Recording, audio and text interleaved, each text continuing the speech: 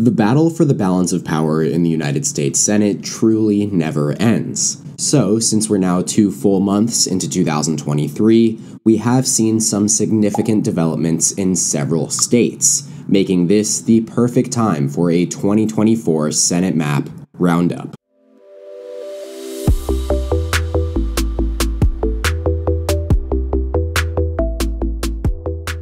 My name is Ryan Gest, and welcome back to the Decision Desk HQ YouTube channel.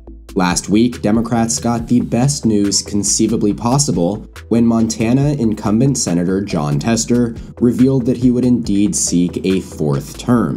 3 times already in his career, Tester has defied the odds and managed to secure narrow upset victories over Republican challengers in this ruby red state, by a 1-point margin in 2006, then 4 points in 2012, and 4 points again in 2018.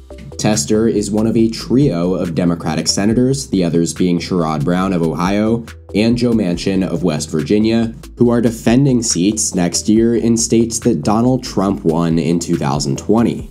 In a 51-49 chamber, the Democrats' majority will likely depend on at least 2 of these 3 incumbents winning re-election, a perspective made all the more daunting by Manchin's public indecision on whether he will even run again.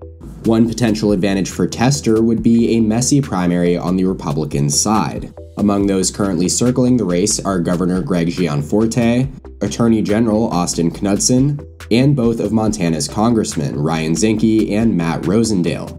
So long as the GOP does not coalesce around one of these high-profile candidates beforehand, Tester will likely have a significant fundraising advantage going into the general election. In California, incumbent Democratic Senator Dianne Feinstein announced that she will not run for another term in 2024. Reporters and constituents have closely scrutinized the 89-year-old Feinstein ever since a December 2020 report revealed that many of Feinstein's colleagues believed she was in the midst of a steady mental decline. More such stories and anecdotes have risen over the last 2 years, raising the question of whether Feinstein should, or even can, finish her current term. And as the senator remains silent into 2023, progressive Orange County Congresswoman Katie Porter decided that she was done waiting and jumped into the race. A few weeks later, lead Trump impeachment manager LA Congressman Adam Schiff threw his own hat into the ring. And most recently, longtime Bay Area Congresswoman Barbara Lee formally launched her campaign in late February. The UC Berkeley Institute of Government Studies recently released the first big-name poll of this race in conjunction with the LA Times, which found Schiff, who has been endorsed by former Speaker Nancy Pelosi, slightly ahead of Porter at 22% to 20%. Lee was far behind at 6%, just ahead of another potential high-profile Democratic candidate, Congressman Ro Khanna, at 4%. The poll found most of Schiff's support coming from older Democratic voters from Northern and Central California, while Porter leads among young voters and Southern California residents. Such a divide makes sense as Schiff is the more experienced of the two, serving in the House since 2000. Porter, on the other hand, was part of the 2018 Blue Wave and represents a hotbed of upscale voters in Orange County that's gone from deep red to purple post-Trump. Thus, Schiff is essentially the establishment candidate in this race, as he's relying on the crucial support of longtime mentor Nancy Pelosi. According to many reports, Pelosi has been actively maneuvering Feinstein's exit from the race, while also trying to secure her endorsement of Schiff. Therefore, it could be an uphill battle for Porter, Lee, and anyone else who decides to jump off the Democratic Party's deep California bench to try and claim this open seat.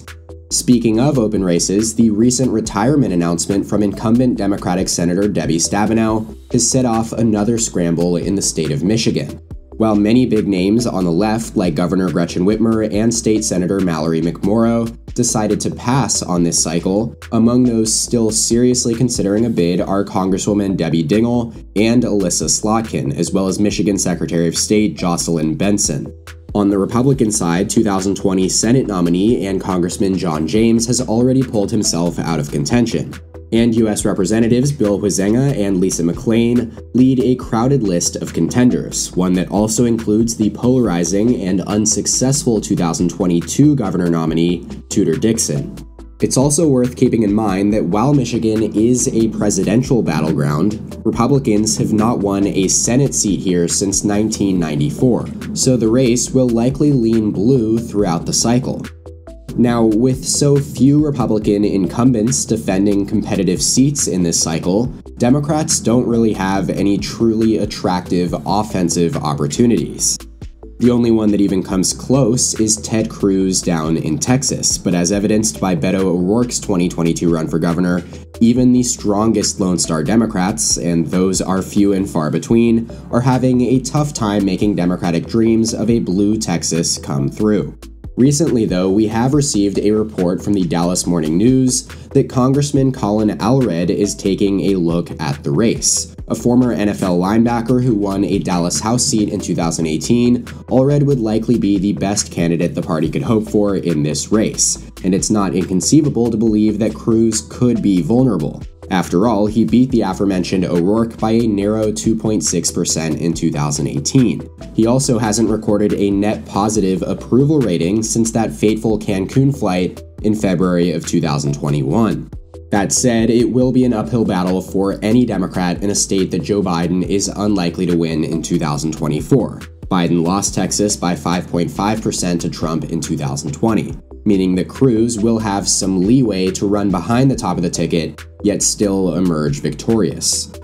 The quintessential wildcard of the 2024 cycle is bound to be Arizona, where incumbent Senator Kyrsten Sinema's move to become an independent sets up a potential three-way contest. Senator Sinema enters the race in a very unique position, an incumbent with a full fundraising chest, yet no real constituency or team to help her. Democratic Congressman Ruben Gallego has already won over Sinema's former Silicon Valley donors, as well as most of the party's establishment for his own bid. It's also not clear that Sinema can count on Arizona Republicans to boost her to victory, given she remains in the Democratic caucus. Any Republican nominee could conceivably win in purple Arizona, and most local Republicans probably won't abandon a real conservative like Kari Lake or Blake Masters for the primarily left-of-center Sinema. So while she does hold considerable voting power in the Senate at this moment, Sinema's clout is likely to expire on January 3rd, 2025. Moving on, there is a theory discussed among Pennsylvania's top Republicans that the party could have defeated John Fetterman in last year's Senate contest if only Dr. Oz and Donald Trump had not intervened and derailed their supposed strongest candidate, Dave McCormick, who these state Republicans believe was robbed of an opportunity to repeat Virginia Governor Glenn Youngkin's trajectory from hedge fund CEO to successful GOP politician. As a result, these same backers are now pushing McCormick to challenge Bob Casey in 2024. Casey, however, represents a far more formidable foe for the PA GOP. John Fetterman had never won a statewide general election on his own before 2022, whereas Bob Casey has done so 6 times as an Auditor General, Treasurer, and Senator. Moreover, Casey has won his 3 previous Senate races by 17, 9, and 13 points respectively. And despite a recent prostate cancer diagnosis, Casey has made clear that he does still intend to seek a 4th term. Meanwhile, a recent move by McCormick to offload a pair of Manhattan apartments suggests that he very well could be preparing for another Pennsylvania campaign. Finally, in the state of Indiana, the decision by incumbent Republican Senator Mike Braun to seek the governorship instead of a 2nd term in Washington opened up the first and possibly only Republican seat of this cycle. Congressman Jim Banks quickly jumped on the opportunity, not only declaring his candidacy but also securing the support of Donald Trump and 10 GOP senators. Such a swift move may well have convinced former Governor Mitch Daniels to take a pass on this race, though outgoing Governor Eric Holcomb is still keeping his options open, potentially setting up an intense primary battle in the Rust Belt's reddest state. And that is all for this video. Thank you guys so much for watching. Please make sure to subscribe to the Decision Desk HQ YouTube channel down below and leave a like on this video while you're at it.